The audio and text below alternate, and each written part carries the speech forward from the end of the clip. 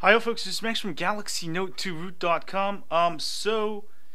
There's a mod you can install that would allow you to get multi-view, multi-window for all of your apps. For example, let me show you. I have the hack enabled here, and I can actually edit this. And let me take some of this out, like quick panel. I don't want this here. Now I can actually, with the Dolphin browser, it's not supported. Now it actually works. So I've got the Dolphin browser here, and I can actually bring up YouTube with it. There we go. And I can do multi-screen with all of my apps. This hack, you can install it. You have to have a custom ROM or a stock ROM with ODEXed stuff. So the way to check this is make sure you're on a stock ROM. I highly recommend, for right now, I'm using When I'm Light, the latest LJ7.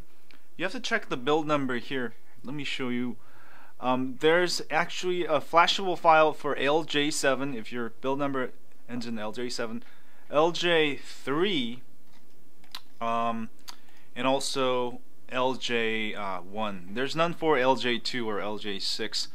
So definitely go ahead and install a custom ROM, or you can install When I'm Light like I did here, and you'll be able to get multi-view for all of your apps. So it supports it out of the box here. Some of the apps are not listed here, but as long as I open it up first, see, look at all these apps. I can do a lot of them. Let me see here. Google Plus, everything, all my apps, most of my apps are there. And if they're not listed, you can still make it work. Just open up, your app first, and then open up, drag the, your favorite desired app. So now you get support for multi-view, multi-window on all of your apps with this hack. And this is only for de-odexed ROMs. Most custom ROMs are de-odexed, like When I'm Light, and some of the other ROMs. So if you're on build number, custom ROM number that's ending in, don't worry about the baseband, LJ7 or LJ3 or LJ1, you can install the zip file. I'll have links on my site. Make sure you install the correct version for your version, and also do make a backup ROM before you apply this, so you can quickly go back. That's my suggestion.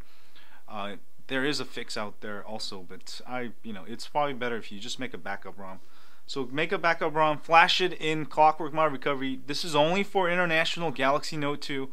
Please do not try on Sprint or T-Mobile.